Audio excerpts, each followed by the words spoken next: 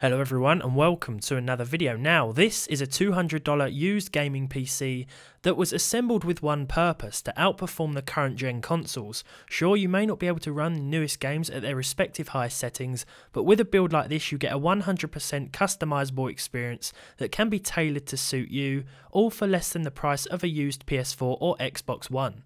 So let's take a look at the components. This PC features an FX 4300, 8GB of DDR3 RAM and a 2GB GTX 660 Ti graphics card. For testing purposes it's not in a case as we hooked it up to the test bench, but it sits happy inside this £28 CIT case with a 500 watt power supply the rest of the time. The other prices are as follows: £50 for the CPU and motherboard bundle, £24 for 2 sticks of DDR3 memory which, although shown as generic, were ballistic sport in store, a 500GB hard drive for £12 and £41 for the 660 Ti. The FX is also overclocked to 4.3 GHz, and although this was achievable on the stock cooler, we opted for the £24 Cryo Rig one, which is completely optional. So let's see how our console crusher performs. So first up we have The Witcher 3 at 1080p with the medium preset. The game returned an average of 39 frames per second throughout the gameplay period, dropping to 34 at its absolute minimum. Now as you'll notice on screen, there was literally no stutter throughout our entirety of the gameplay, and the game felt very smooth and responsive throughout. Here we are attacking some ghouls, and even here the game didn't drop at all, so Witcher 3 is more than playable. Metro Last Light also ran at Full HD with the higher quality preset to achieve 66 frames per second on average. Again, there really wasn't that much of a drop in the frame rate, only going down to 53 at its worst, even on this most demanding level. GTA 5 next, a game that most of you always ask me to test, and here again at 1080p with the high settings it performed at 48 frames per second on average, dropping to 39 at its worst.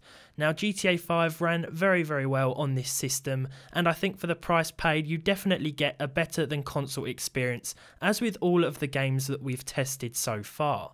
Overwatch now at 1080p, also on the high preset, ran at 85 frames per second with a minimum of 68. Now I've never played Overwatch on the consoles, but I can guarantee you that you are getting a much better experience with the PC than you will on any of the next generation consoles, and the game no doubtedly looks better as well. You've also got all of those settings to play with and customise the gameplay experience to suit you.